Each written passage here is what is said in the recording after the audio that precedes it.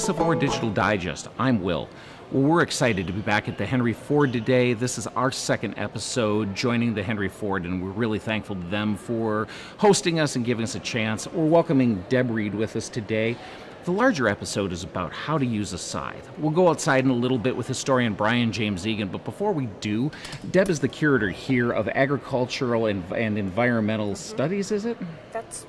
Agriculture and the environment. Agriculture and the environment. Well, so we wanted to talk with Deb a little bit first about what role the scythe had during the Civil War. And I guess, Deb, let's start when we're on a manually operated farm before tractors. What role does the scythe have? Cutting grains, cutting hay. The scythe and sickles too. Farmers use sickles, different field areas and different grasses. But by the time of the Civil War, they've got grain cradles on scythes, so they have tools that are specially designed just to cut the grains, hand cut the grains. Okay, great. And you bring up a good point. You say hand cut the grains. Of course, when we talk here at the Henry Ford, you guys are always talking about innovation, and we've got a chance today to talk a little bit about that. Talk with me a little bit about what's changing in farming as we reach the beginning of the Civil War. There are two wheat belts. There's one in the south, so the Chesapeake and Virginia into the upland south are areas of heavy wheat production and all hand labor, and a labor that did not depend upon the slave. So they had debates from the 1830s, 40s, 50s, whether or not they needed to retain slaves in wheat production areas. In the north, of course, they're trying to figure out how to make labor less expensive as they harvest, because it's an incredibly labor-intensive crop, but only for very short times of the year. So at the planting season in the late fall, when they're preparing the soils, and then again at the harvest, they needed as many people as they could get for a very quick turnaround. It's interesting that the innovations, reapers come out of the south. So McCormick is in the Piedmont of Virginia. And then Obed Hussey, who's the other person that innovates the reaper, is in Delaware. Okay, well, you've said Hussey and you've said McCormick. Anybody who knows their way around a farm has heard these names, but you're saying a term, a reaper. Tell me what a reaper is and tell me how it relates to the scythe. So the scythe is one long blade that has to be kept sharp, and one skilled human operator, always a man. I've never heard of a woman having the strength to wield the scythe for a day or more consistently, day after day in the field.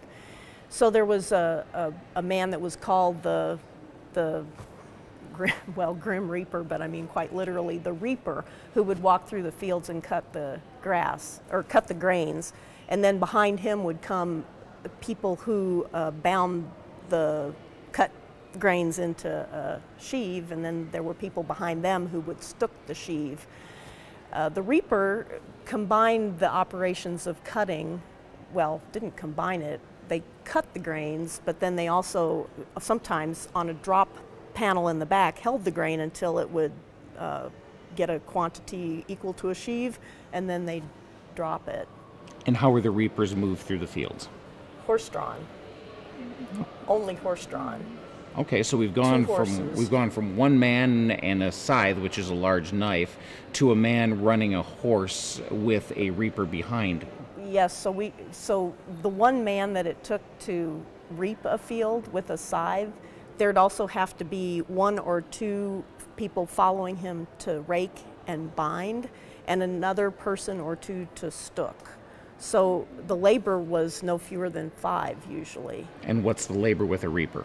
Well, not too different. One man to drive the team, which usually a person who was a bit of an engineer to keep the machine running, and then a person who would bind the sheaves in the same manner and stook the sheaves. You could save a couple laborers. There's obviously a reason we moved to the reaper. What's the difference in productivity? Well, I would say that the difference is that the labor is very expensive in the north, so northern farmers are more inclined to purchase the machine to do the work. And there have been good studies done about how much a farmer how much grain a farmer raised to make it reasonable for him to purchase the reaper in the first place. And there were large-scale farmers in the Midwest who had, no questions asked, they would purchase a reaper. Smaller farmers who decided not to purchase a reaper could hire a reaper. So there's this group of middling farmers who raised maybe more than 30 acres. They could invest in a reaper, but then they also were jobbers. So they would take that reaper around and harvest other people's grains.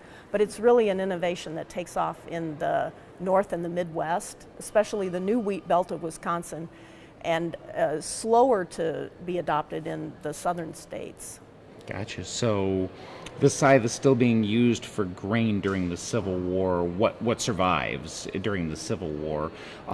What role does the scythe see itself playing in the North and in the Midwest, where it's not doing quite as much of the main grain tasks? Small farms. So when you think about how much people could harvest of grain in that narrow window of opportunity in the fall, they estimate that it would take 10 working days for a family of 3 to 5 to harvest 30 acres of grain, and that would be the maximum they could produce. So for a diversified family farm, you might still be using grain cradlers and, the family. But anybody that's wanting to put in more than 30 acres of any grain, combination of grains, would legitimately determine that they would be better off investing in a reaper. So yes, the scythe and grain cradle though is used. It's used to cut into fields, so to not waste that area at the beginning of a field. It's used to cut around fields in certain places so that you don't trample grain. So there was a life for grain cradles, which includes scythes, long after the reaper adoption. Great. Well, thank you very much for the time spending with us. We're going to throw it outside, and we're going to jump out of 21st century clothing and back to 19th century clothing. Well, okay, I made it part of the way to the 19th century, and then we changed our minds. Look, we just had a great conversation with Debra Reid, the Curator of Agriculture and Environment here at the Henry Ford, and we also shot the second half of the episode. Jeremy worked with Brian James Egan on how to use a scythe. There's so much great episode material here that we're just going to break this up into 2 episodes and be honest with ourselves. So join us next time. We'll learn more about the scythe in the 19th century. I think you're really going to love it. Thank you very much for your support of the Civil War Digital Digest, whether it's hitting like or subscribing, whether it's being one of our patrons on Patreon. It really helps us so much. We're working hard to bring you content that helps you connect with the American Civil War experience. We'll see you in a few weeks.